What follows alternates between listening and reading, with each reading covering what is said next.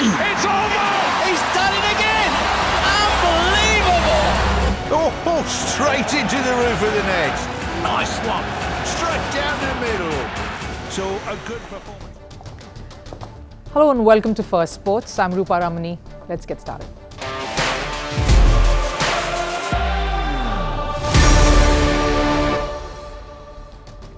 There's an exclusive interview heading your way. Sanjay Manjrekar talks about T20 League and his picks for the best batters, bowlers, teams and captains so far who've impressed him the most, and much more. But also on the show, Real Madrid's stunning win over Manchester City. It all rested on one man in the end, Rudiger, who was booed to no end at Etihad, yet managed to hold his nerve. What a lesson in grit. And what is the latest controversy that Paris Olympics now finds itself mired in? But first, Sports 360. We'll start with tennis. Former world number one Rafael Nadal has crashed out of the Barcelona Open. He lost 5-7, 1-6 to Australia's Alex de Minaur in the second round. Nadal will now prepare for the French Open, where he's been a 14-time champion. Over in cricket and India's T20 League, Delhi beat Gujarat by 6 wickets in Ahmedabad. The Shubman Gill-led Gujarat side, batting first, posted a shocking 89-run total on the board. It's the lowest first innings score in this season, but Delhi reached comfortably within 9 overs.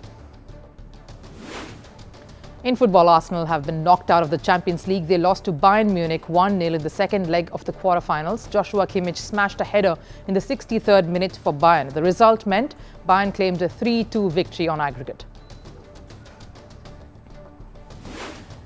Over in basketball, Jonte Porter, who plays for the NBA team Toronto Raptors, has been banned for life. America's National Basketball League Association found that Porter disclosed confidential information about his fitness to sports betting agencies. This incident happened in March during his game against the Sacramento Kings. Porter had claimed that he was ill and only played for 3 minutes that game. And rounding it up from news at the chess candidates tournament, Ian Nepomniachtchi defeated Vidit Gujarati. Nepomniachtchi is now at the top of the points table, and because of that, D. Kukesh's draw as well against world number 2 Fabiano Caruana meant he's in the second spot.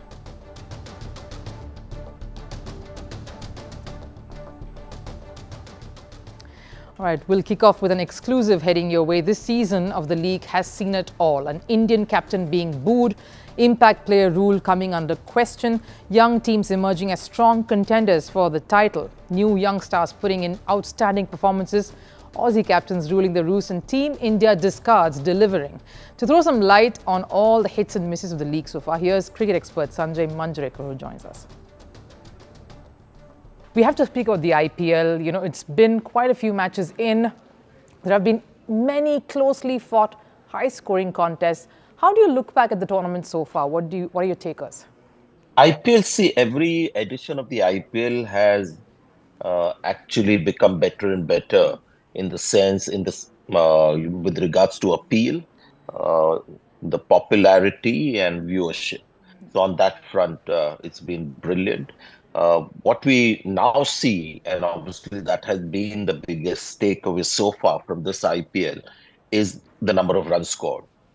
Almost 15 runs and over per innings recently scored. So those kind of things are, which are getting your attention. And the other day we were doing an interview with Ashwin, who reads, the game more than just do his job. And he's absolutely right. Every season, you see the IPL evolving, and in a sense, T20 cricket evolving rapidly. Test cricket took its own time. T20 is like the format is also evolving rapidly.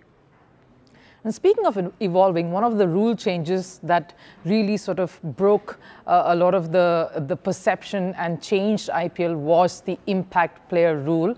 It started off very great, but now, of course, teams have started figuring it out, and that sort of created a bit of a controversy as well. Many daggers coming out. Where do you stand as far as impact player rule at this point is concerned, Sanjay?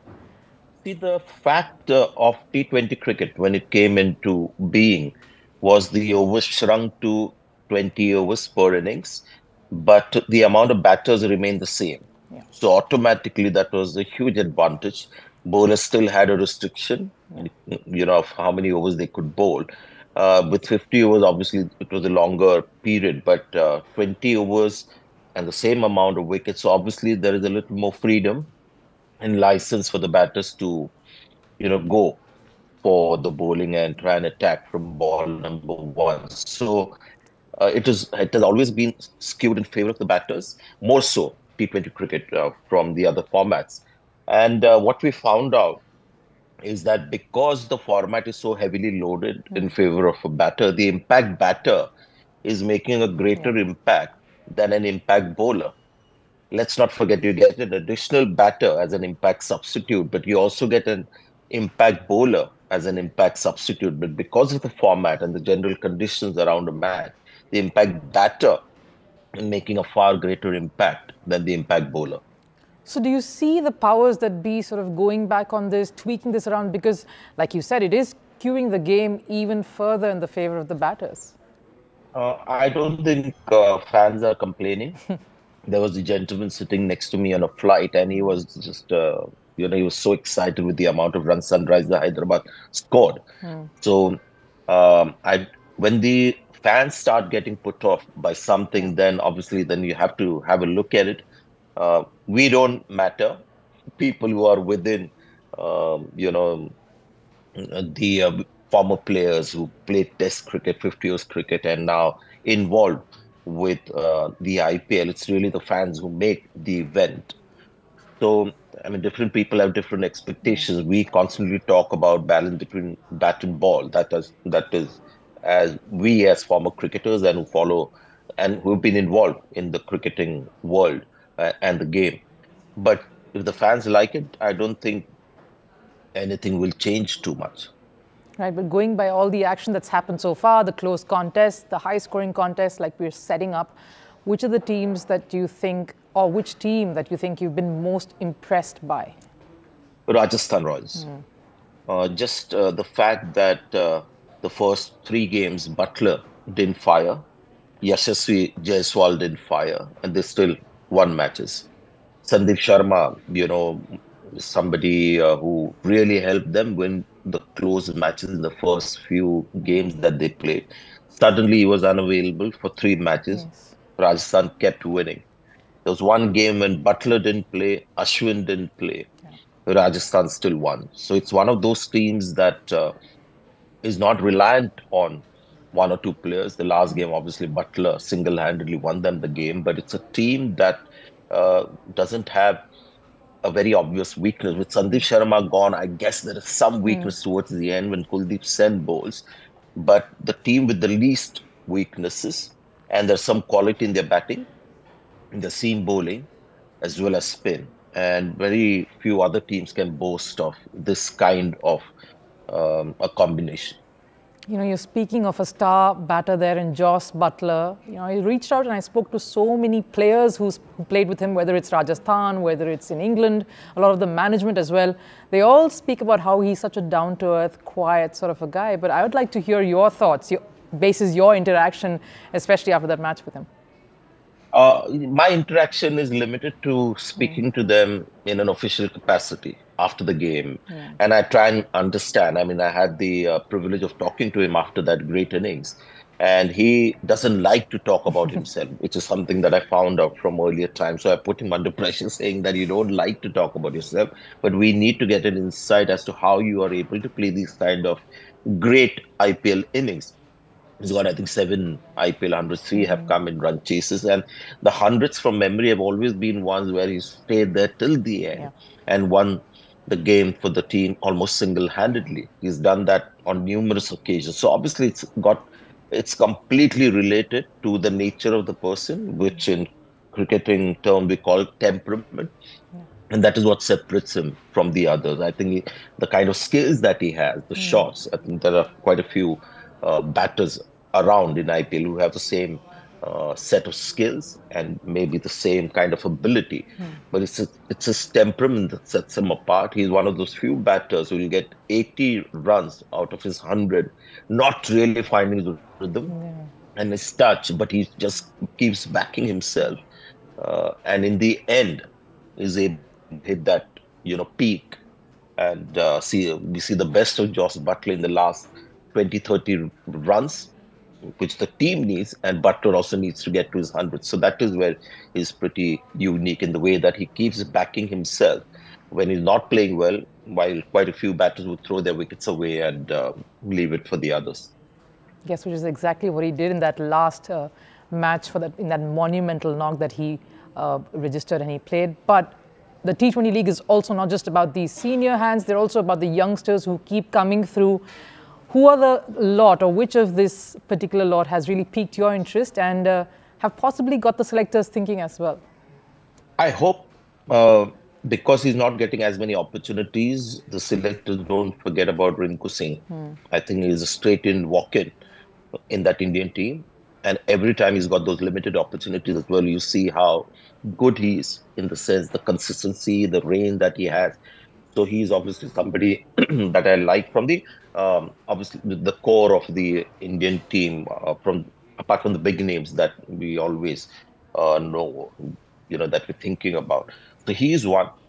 The other batter who has played for India has been around for a long time, but finally, I think he's come to a stage where people, what they were expecting, is starting to happen. That is Sanju Samson, with his consistency, maturity, and when he's playing and he's on song, India need that kind of a player in their T20 team.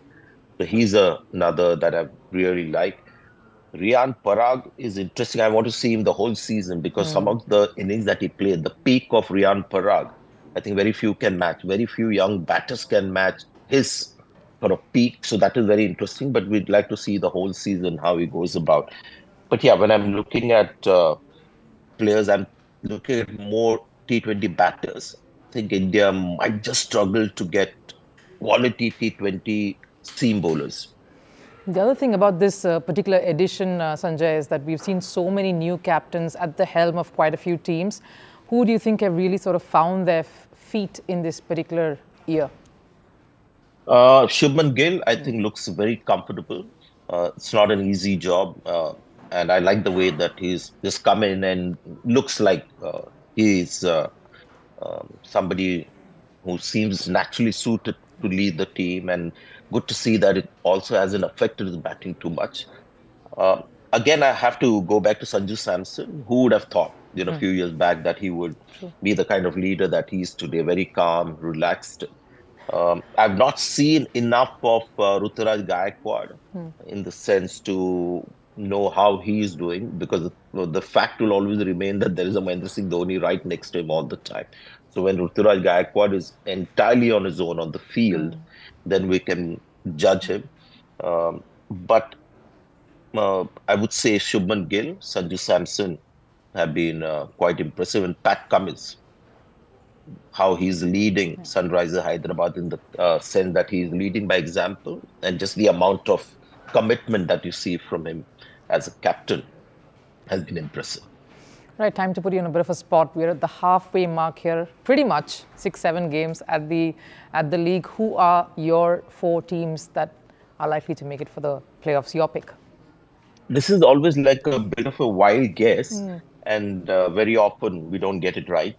But at this stage, it's easy to back Rajasthan Royals and Kolkata Knight Riders. I see Mumbai Indians eventually finding a way. CSK, Sunrisers Hyderabad are the other teams. But I want to stress on this aspect that we always talk about the Final Four. And in the end, who remembers the Final Four of the IPLs gone by? It's about winning the playoffs and winning on the big night. And that is where you have to look at a team which has players who love the big stage. And that is where I feel this time around Sunrisers Hyderabad having somebody like a Pat Cummins and a Travis Head, you might think they have the kind of players that might excel on the big stage. That's where Mumbai Indians also have an advantage. And that's where Rajasthan Royals might be tested, and Kolkata Knight Riders as well. So we'll see. CSK obviously have always had that temper with MS around. All right, catch the entire interview where Sanjay Manjrekar speaks also about the T20 World Cup, the key selections ahead of that, who is his first choice for wicketkeeper batter, who should open, should Virat Kohli lead the charge at the T20 World Cup, what of Hardik Pandya, all of that and more this weekend, Saturday at 2 p.m.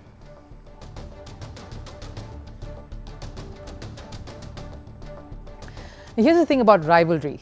The more bitter it is, the better it is for the players, the fans, the viewers, spectators, broadcasters, and of course us here who watch and decode sporting action. And it was a very, very bitter face-off that we witnessed last night at the Champions League quarterfinals when Real Madrid took on Manchester City.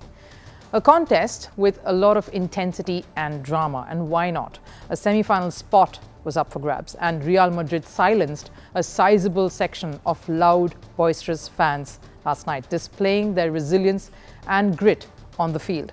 It was draining, physically wrought, and a mad game that was hard for both sides, a fact that Pep Guardiola acknowledged. I would have preferred to win. First of all, congratulations to Real Madrid to reach the semi-finals. They defend so deep with incredible solidarity. So we did everything. I don't have absolutely any regret about what we have done. So always we try as a managers and so create more and concede less in every single game because we believe that that helps to be close to win, and we did everything. So defensively, offensively, they make a good goal. So 1, 2, 3 or 4 transition, but it is normal in that level and the quality they have. But we play exceptional in all departments, in everything, and unfortunately we could not win. So that's where it is. Real Madrid versus Manchester City, it's a battle that's steeped in history. After the first leg, Madrid and City were level on 3 goals each, and very little really separated the two sides. But going into the decisive second leg, Madrid knew they had a difficult ask. Etihad, not exactly a rosy setting for Madrid. They've had no wins in their last 5 outings there, so a daunting task was awaiting them, and they were going to face a master tactician in Pep Guardiola. It was really City's game to lose, but you couldn't rule out the Spanish giants to not put up a fight. Rudiger scored in the 12th minute, in fact, to put City on the back foot. And in fact, that set the precedence of pretty much the narrative to follow all through the game. Real Madrid led the play and City played catch-up. And here's the kicker. Manchester City's star Erling Haaland was kept quiet all through. The goal-scoring machine that he is had an engine failure. His motor wasn't running, jammed body parts. The Norwegian had a complete meltdown, like he touched something that had turned him into stone. His performance was so poor that Guardiola had to substitute him, and it looked like City will bow out without a fight until Guardiola's trusted man Kevin De Bruyne came into play. De Bruyne capitalized on a poor clearance from Real Madrid centre-back Antonio Rudiger. This was like adding salt to his injury because Rudiger, if you remember, had a challenging night at the Etihad because he was constantly booed and jeered by the Manchester City fans, especially the Etihad faithfuls, were targeting Rudiger for what happened back in 2021 at the Champions League final. Rudiger, while playing for Chelsea, tackled Kevin De Bruyne. This injured him and the Belgian walked off the field. End result, Manchester City lost the Champions League title to Chelsea. Man City fans were only reminding Rudiger they hadn't forgotten, and they still quite remember that. And after De Bruyne scored the goal, the jeers only got louder. The pressure even more immense on Rudiger. The atmosphere was hostile, making it so much more difficult for Real Madrid and the German, Rudiger. The game was now in favour of Manchester City again. They needed just 1 goal to seal the victory. It was down to penalties. Rudiger stepped up to take it. All scores level. It was Rudiger in the end that scored the winning penalty for Madrid. You could see it unfold with so much drama. The crowd booing Rudiger, a nervous Rudiger before the last shot, and he netted the goal, silencing an entire stadium. And teammates rushed in to envelop him in what was a miraculous moment, from being a villain to a hero for Real Madrid in seconds. Rudiger was the difference between the two sides on the night. He became the reason for Madrid's success. Real Madrid's victory, in fact, sets up an exciting semi-final clash, a warning sign for their opponents, Bayern Munich. Munich may have gone past Arsenal, but getting past this Real Madrid side would take some doing. Paris Olympics has been in the news for all the wrong reasons, and of course, From the health hazards at River Seine that is supposed to host some of the events to security threats looming large, to opening ceremony possibly being shifted. Paris authorities also coming under the scanner for taking decisions that may be cleaning up the city, but so horribly wrong for the optics of the right kind of governance, all in an attempt to rustle up the best games possible. Amidst all that comes the announcement that gold medalists in the track and field events would be awarded prize money for the first time ever starting these games.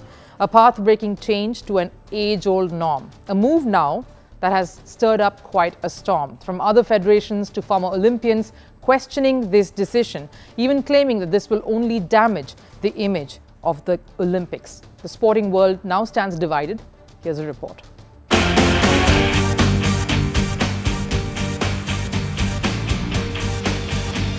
(1896), the year when the first Olympic Games was organized, hosted in the city of Athens, Greece.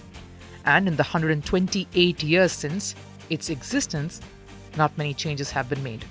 Sure, the ceremonies have become more grand, but the tradition and the ethos have remained. The recently concluded Olympic Flame ceremony a reflection of the tradition that continues.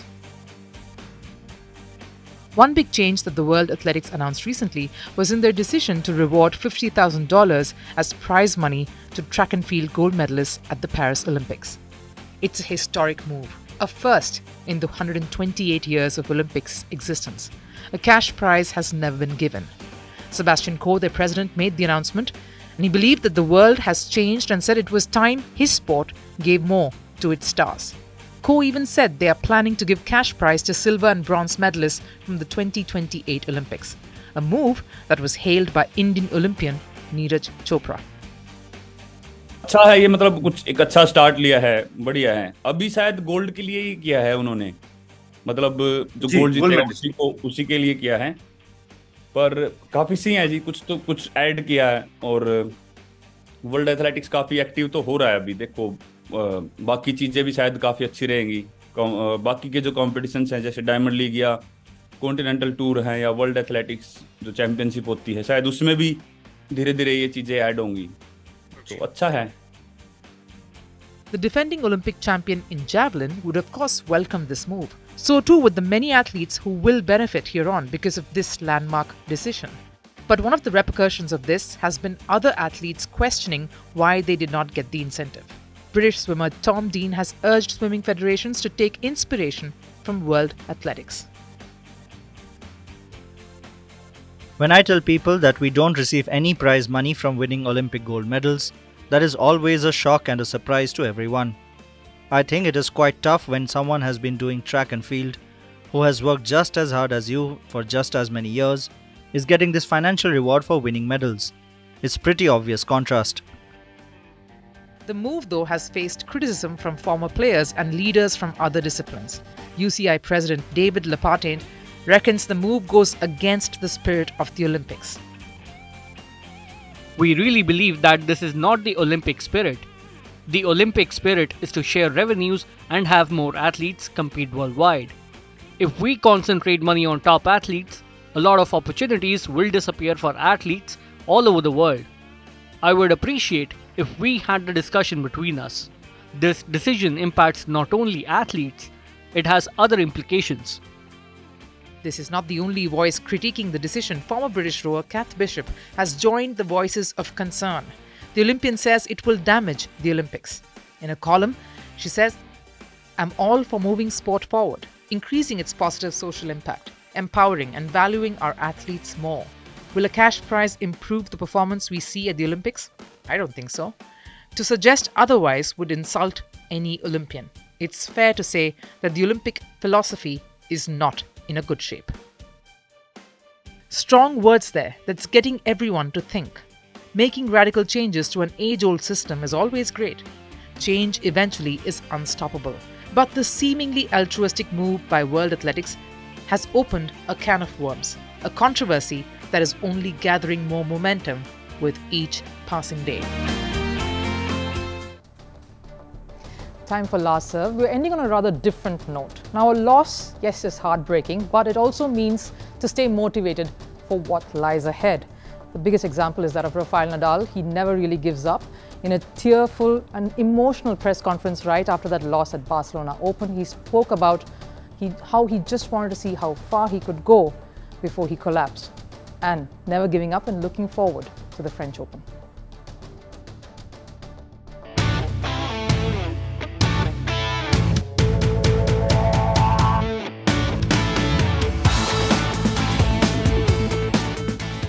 I think I was able to show myself, most important than the rest of the world, to show myself that when I was really trying at a high percentage of intensity, my level was there to compete. And I feel myself that if I'm able to keep practicing days on the tour and I'm able to if my body allows me to spend hours on court and have the practices the way that I need, I hope to be competitive.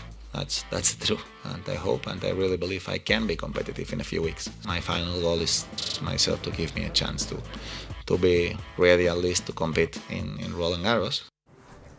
That wraps it up here on First Sports. Thanks so much for joining in. I'll see you again tomorrow. Till then, goodbye.